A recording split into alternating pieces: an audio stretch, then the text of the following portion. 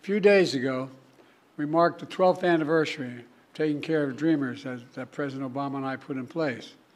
There are a few of these immigration areas that have had most positive impact and gotten more support from the American people across the board. So today I'm announcing new measures to clarify and speed up work visas to help people, including dreamers, who have graduated from U.S. colleges and universities, landed jobs in high-demand, high-skilled professions that we need to have grow to see our economy grow. It's the right thing to do. The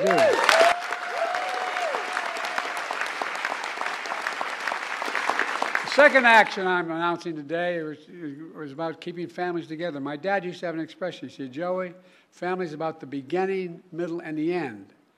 About keeping couples together who are married, where one spouse is a U.S. citizen, the other is undocumented.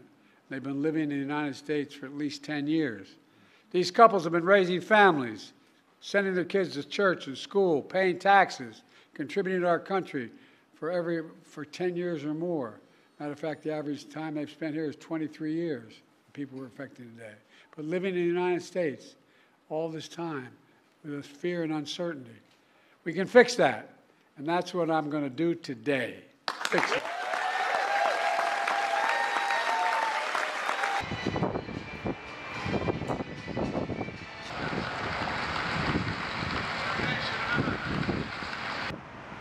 Entendí que mi vida es aquí, que toda mi vida literal está acá. Entonces soy dueña de mi propio negocio, creo empleos para personas, pago mis impuestos, casada con un ciudadano americano y tenemos una familia hermosa de 5 hijas. If Biden is not re-elect, it's really scary.